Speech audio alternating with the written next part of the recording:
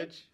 So sadly, Little Shop of Horrors has been postponed for another week. The new opening date will be January 24th. And attention seniors, in your senior Google Classroom is a scholarship for any of you who have been involved in CTE classes. Ask the Career Center for help if needed.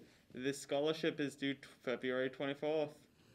Also, a reminder that we have a 3-day weekend to celebrate Martin Luther King Jr. And when we're back on the 18th, Eastern Washington University is having an admission event. And remember, Choose Love Heritage.